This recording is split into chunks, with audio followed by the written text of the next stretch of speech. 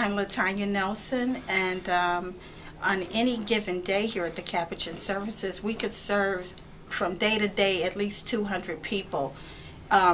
Each day we schedule appointments for the very next day, and approximately 300 people are scheduled. On our good day, we see most 250 besides those who walk in. We also are servicing guys that are coming out of jail, and also veterans that are being discharged or veterans that are in need.